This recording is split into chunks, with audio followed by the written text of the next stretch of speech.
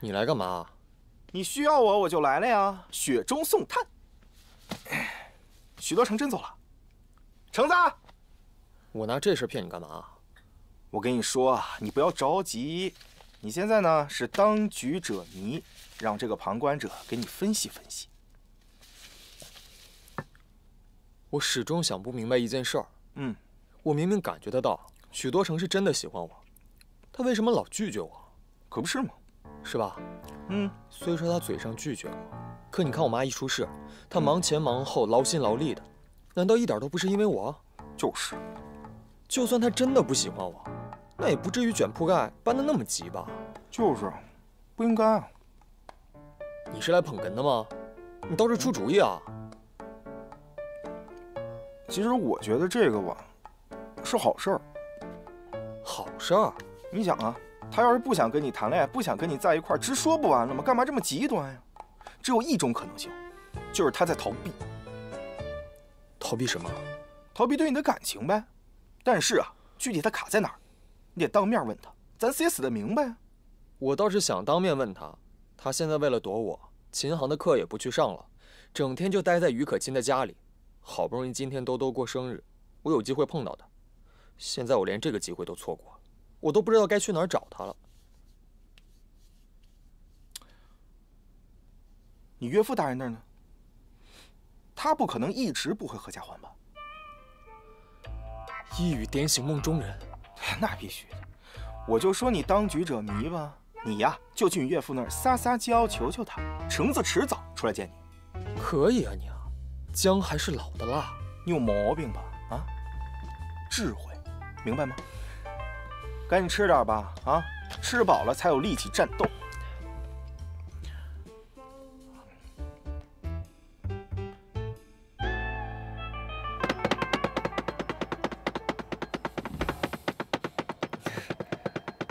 这剁馅呢，讲究分寸、力度。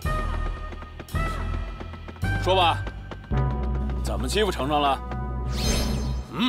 从实招来，不许撒谎。叔叔，其实这么多年来，我一直都是一个人生活，直到程程和你们的出现，才让我再次感受到家的温暖。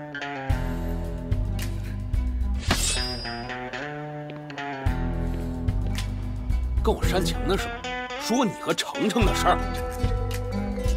叔叔，我真的很喜欢程程，我怎么会欺负他呢？但他最近有点生气，不怎么理我了。当然，肯定是我哪里有问题。所以呢，我今天来找您，就是想让您帮我个忙，把他约出来。然后呢，我给他做一大桌子他爱吃的菜，你看行吗？哎呀，你小子还算有担当。说吧，做什么菜？这我也不太会做，所以今天来找您学艺来了。你就穿这身来跟我学艺啊？是有点不太合适啊。哎，对了，门口那玫瑰花是你送的吧？挺贵吧？你想向程程求婚吗？我告诉你啊，程程还小，我还想留他几年呢。绝不是求婚，就是道歉。大林，送花只是道歉的一个仪式，那要是求婚的话，哪那么简单啊？对不对？所以我还是想请您多帮我美言几句。看着我的眼睛，此话当真。那咱们做点什么呢？程程最喜欢吃鲈鱼，那我们就做锡纸鲈鱼。哎呀，不行不行，这鱼中午已经全订完了，补货得下午。要不咱们换别的？那怎么能行啊？要做就做程程最爱吃的，我现在就去买鲈鱼。您等我回来。哎，不。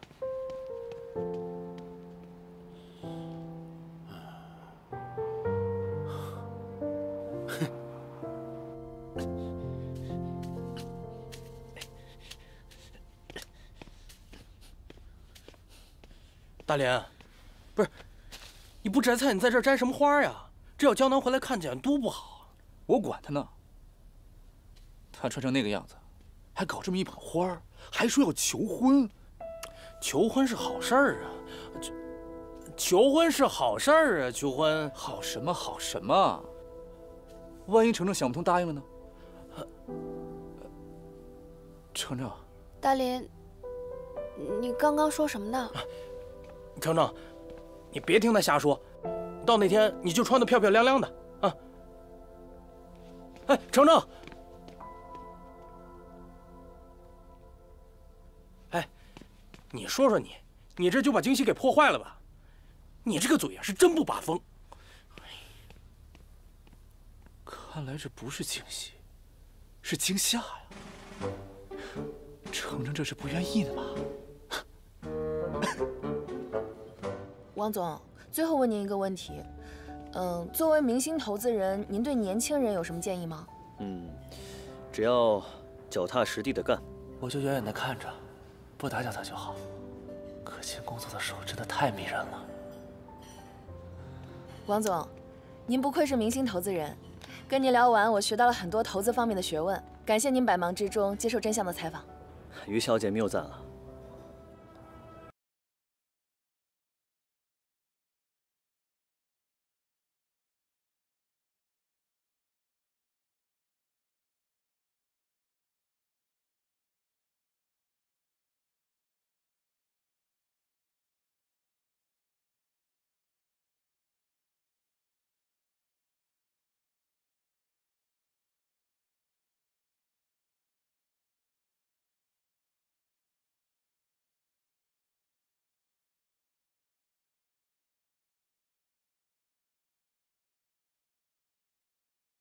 放手！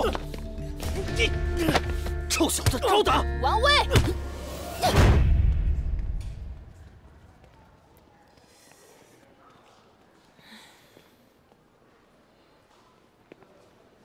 可亲，你坐坐吧。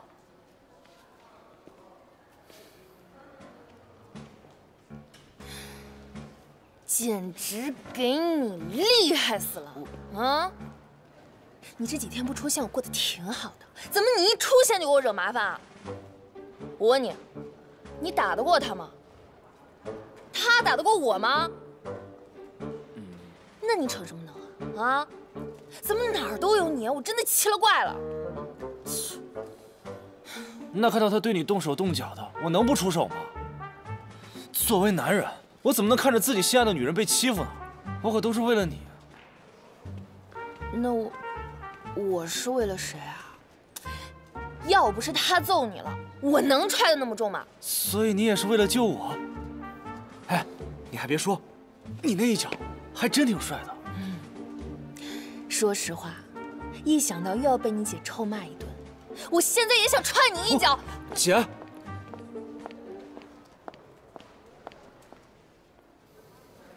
姐，这事儿真不怪我们。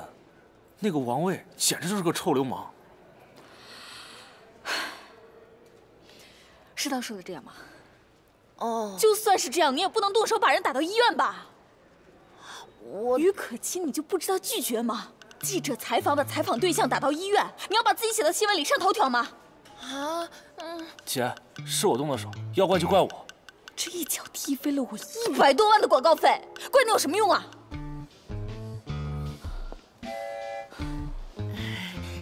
珊姐，这个月工资减半，支付王总的医药费。啊！别让我再见到你俩。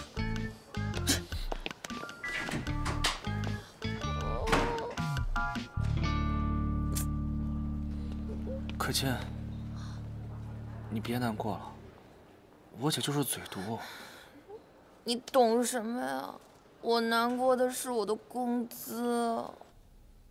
秦山啊，你是怎么管底下人的？我是给你面子才接受采访的，你们倒好，你看看，哎，这儿把我伤成这个样子。王总，您大概是被踢坏脑子了吧？您不记得为什么挨打？你什么意思啊？那我提醒您一下，您是因为性骚扰才被于可欣打的。秦山，我告诉你，这饭可以乱吃，话不能乱说。约您见面的咖啡厅，我们的采访基本都约在那儿。您要是忘了，我可以调监控出来，保证该拍的、不该拍的都能看到。到时候新闻稿配上监控截图，您不想博关注都难。标题我都想好了：明星投资人骚扰女记者被殴打入院，简单又直接。我来就是想警告你，这件事儿差不多就得了。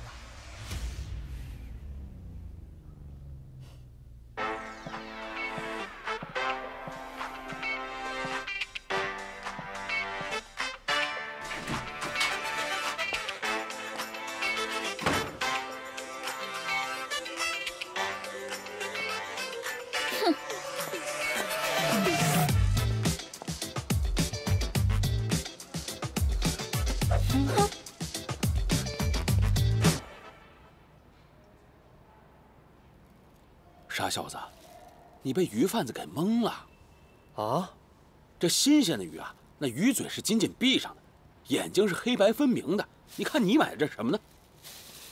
啊，连挑鱼都不会挑，真是中看不中用，和人一样，花架子。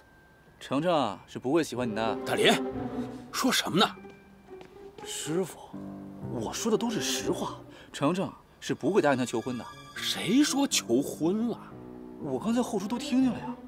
程程刚才来了，一听求婚就走了。程程刚来了？程程怎么能听到呢？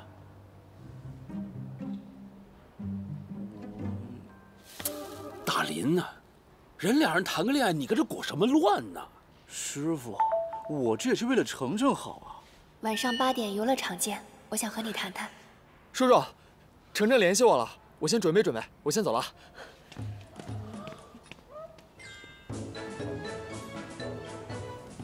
大林呐，你还不如这条鱼呢。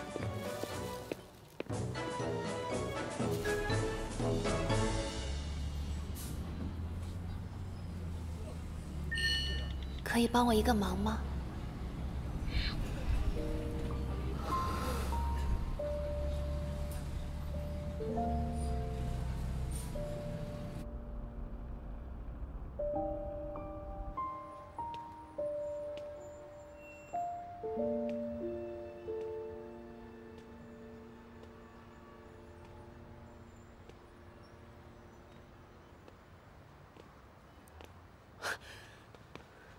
程程，你来了。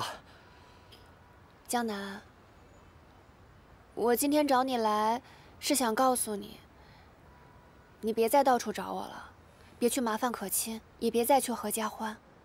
我们的开始本来就是一个错误，我们的被迫营业，就这样安安静静的结束，不是很好吗？但是我能感受得到，你心里是有我的。江南。如果我之前的关心让你造成了误解，我跟你道歉。我们两个不可能在一起的。你到底有什么顾虑？有什么问题你说出来，我们可以一起面对，一起去解决的。你到底怎么样才能明白？我有喜欢的人了。我不信，你是故意的，是不是？我也不想这样伤害你，可是这就是事实。你知道你在说什么吗？人家都说了，不想再见到你，跟你有什么关系？人家说不想见你，你就要动手是吗？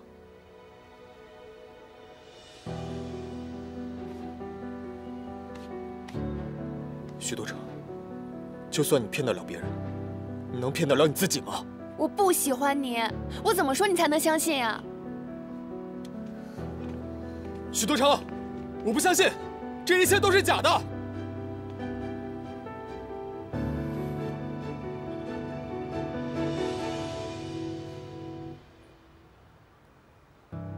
这回你信了吧？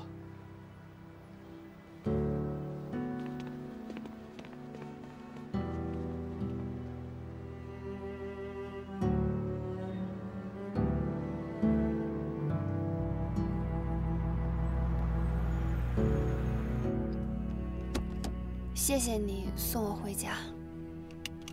哎，许多成，你以为亲完我，你就没事了？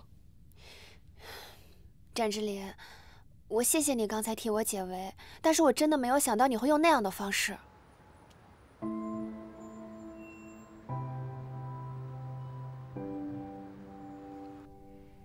那你是打算真的不理江南了？以后不会后悔吗？今晚的事情你也都看到了，我跟江南不会有什么以后了。行吧，那你上去吧。明天早上我接你去医院。不用了，我自己可以去。9点见。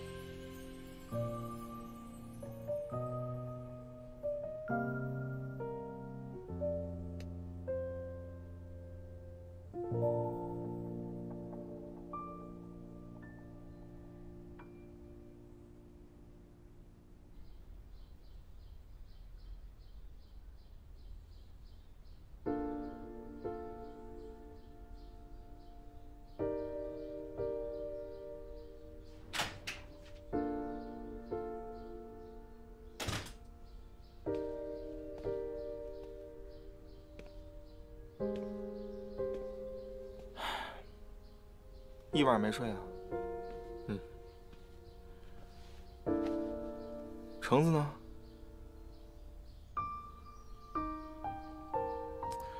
要我说呀，现在就是情场失意，事业上咱就得得意。对于你来讲，最好的疗伤方式就是工作。我跟你说啊，我已经约好了 Alex， 咱们下午就去见他。我觉得呀，这个项目咱真的可以去，我费了好大劲才约好的，你可千万别说不去啊！我跟你说啊，好，我去。嗯？你确定吗？我先去医院看兜兜，之前答应过他。下午联系你。哎，洗把脸。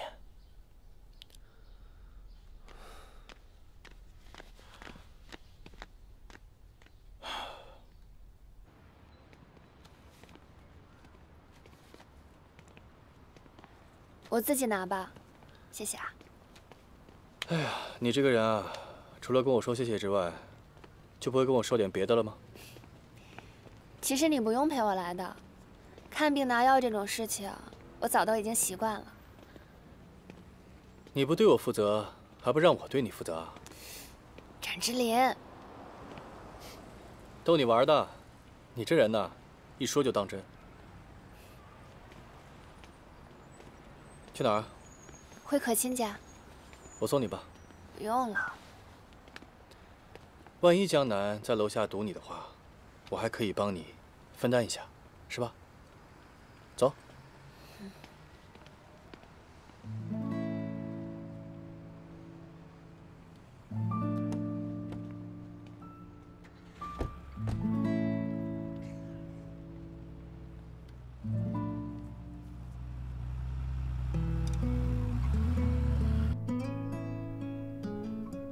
豆豆，这个是你上次提的书，我特意给你找来的。喜欢吗？喜欢，谢谢江南哥哥。对了，江南哥哥，布丁把你带来的狗粮都吃完了，果然是你买的好吃。布丁，你起的名字啊？真好听。那是，江南哥哥，不是说好你和程程姐姐一起来的吗？程程姐姐怎么了？哦，她没事儿，她就是最近有点忙。下次我再和程程姐姐一起来看你，好不好？豆豆，该吃药了，别缠着你江南哥哥了啊！妈，我不听话，不，我来吧。麻烦你了。一片。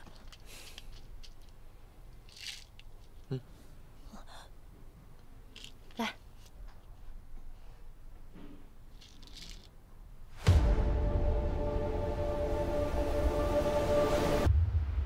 10个策划案没有一个能用的，不是偶像花边绯闻，就是明星私生子传言。拜托你搞清楚，我们真相是新闻媒体，不是狗仔营销号。现在网友吃瓜就是这一套，不来点劲爆的，哪来的10万加啊？你这些新闻有真实性吗？没确定的消息就敢往外发，偷拍未成年人正脸连码都不打，你这样做是没有职业操守的。现在不放点猛料谁看啊？而且我这上面不是写了疑似吗？到时候我们也不担责任啊。我再说最后一遍，如果下次再让我看到这种八卦标题党，你就不用再来见我了。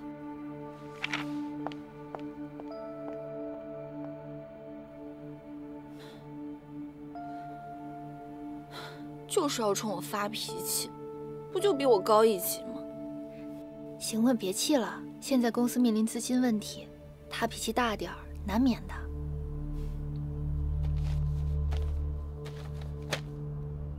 艾利克斯老师，江南的新歌你也听了啊？现在他的歌反响也特别好，在付费网站上的收益也特别的不错，并且我时间有限，就直接开门见山吧。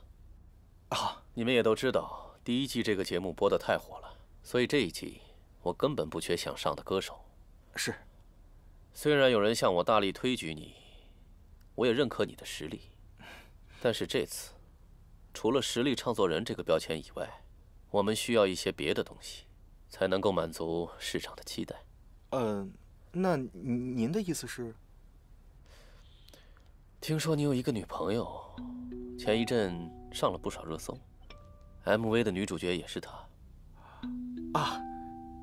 是这样的，艾利克斯老师，那个女孩意外，圈外的，她不懂咱们行业里的那些。没关系，你们只需要商量好，在节目播出期间。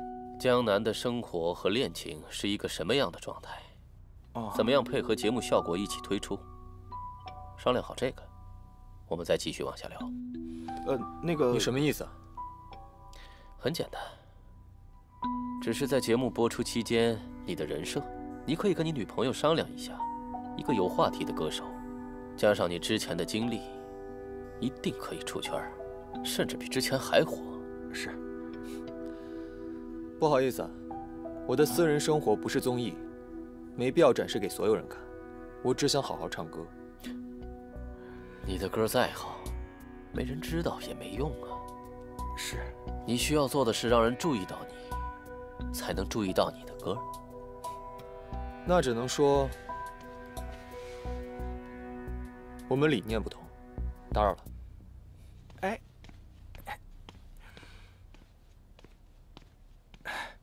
艾利克斯老师，那个您别介意啊，这做音乐的呢，脑子都有点轴。这样，我回去劝说他，咱随时联系，我去劝他啊。打扰了。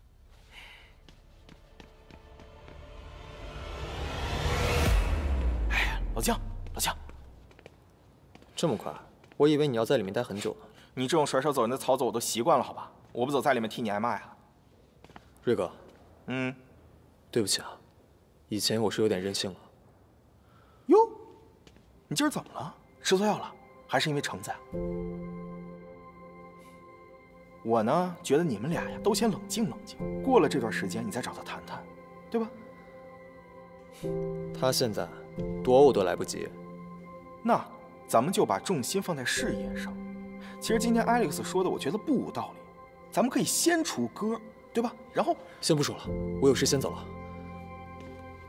我就知道，哎，老姜，你听我一句劝啊，咱们现在出国是正好的时机。我现在没有心思想那些事儿。情场失意，事业就得得意。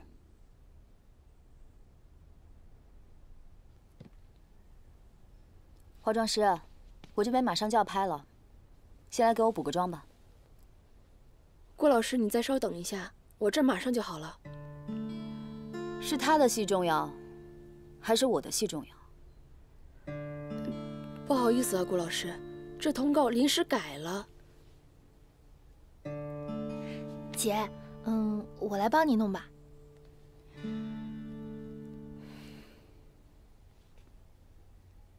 对了，今天是江南和 Alex 见面的日子。虽然我已经提前打过招呼了，但是江南那个脾气真说不准。你多打听着点消息。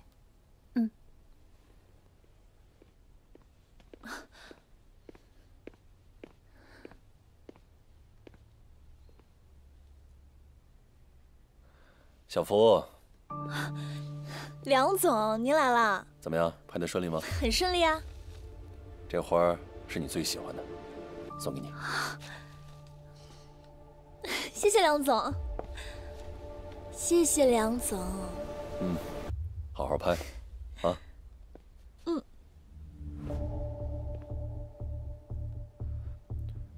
加油。拜拜。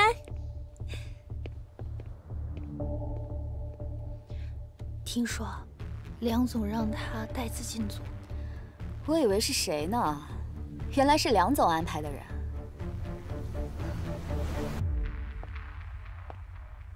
但是演戏这件事情，镜头可不管你是谁的。那当然了，姜啊还是老的辣，我还年轻啊，以后啊还要请您多多指教呢。佳怡姐，好啊，戏上见。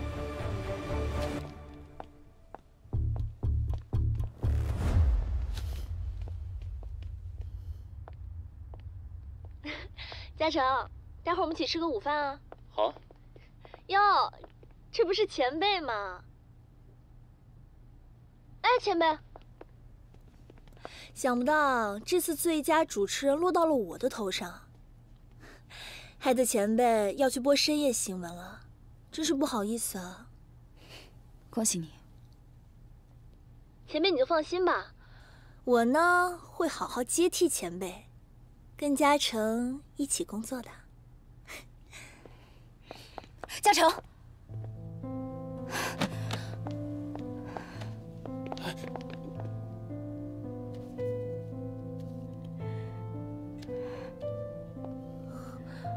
曾经我以为你和新闻真相就是我的全部，但是不知道从什么时候开始，我们渐渐踏上了两条完全不同的道路。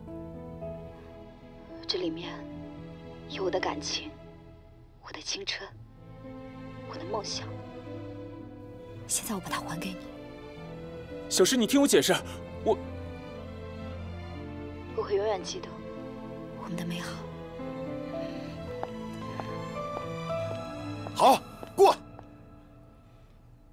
哎呀，佳怡，哎呀，导演，哎，今天的状态特别棒，特别好。谢谢导演。非常不错。导演，小福，你说你看人家佳怡这么进状态，你怎么回事？啊？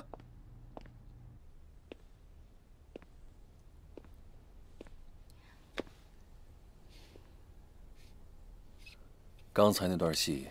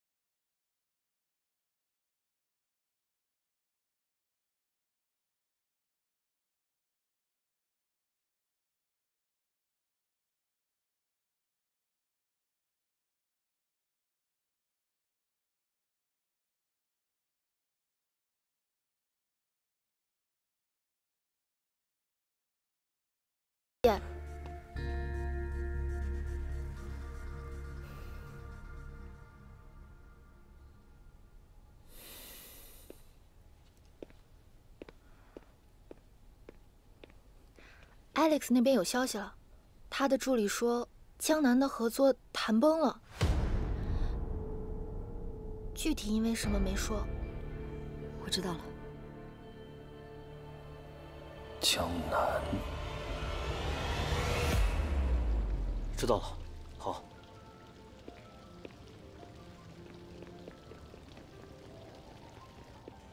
杨总，真相那边打听好了，的确是资金紧张，正在考虑股份转让。盯着点儿，谈个好价钱就把它买下来。咱们又不搞媒体行业，买它干嘛呀？你以为我一直养着琪琪干什么呀？我看中的就是真相的影响力，知道早晚能用得上。养兵千日，晚一点我跟他联系一下。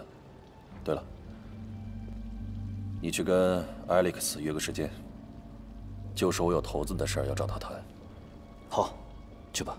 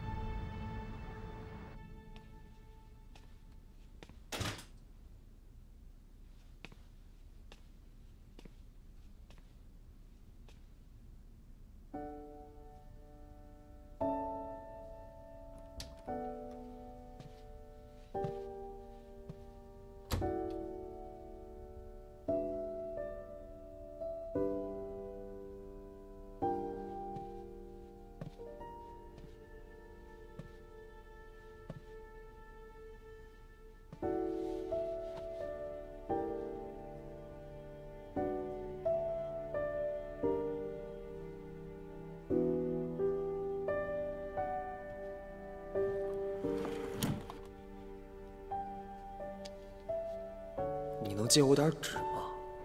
要不这样，我拿票跟你换。这可是江南的票，怎么也能换包纸吧？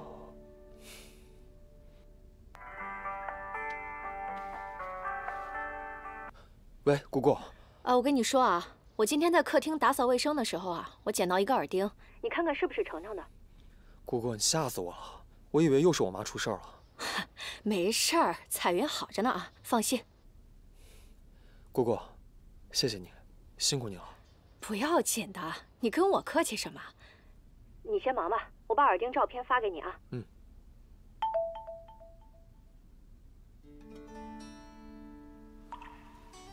你在这儿干什么？我耳钉丢了，我在找耳钉呢。你能不能一直陪在我身边，好不好？嗯。他就是喜欢我。姑姑，那个耳钉是程程的，我现在让小杜过去拿一趟吧。好，我在家等着。嗯。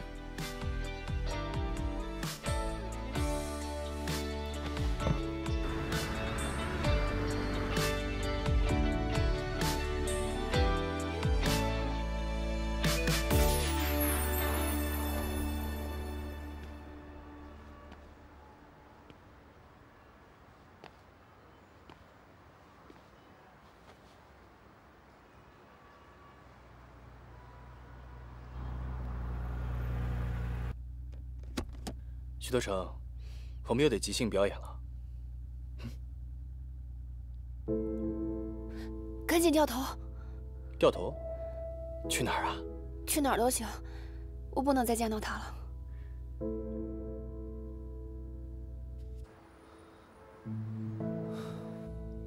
那我带你去个地方吧。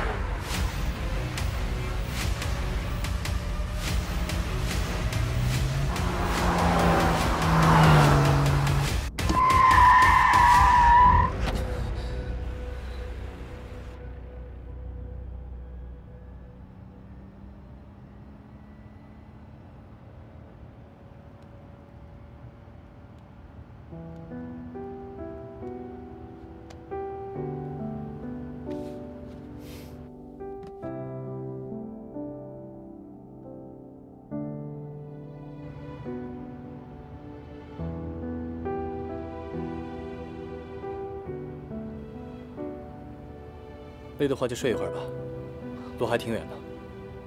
谢谢你啊，又给你添麻烦了。徐德成，如果你要真感谢我呢，你不要总跟我说谢谢啊、对不起啊这几个字，行吗？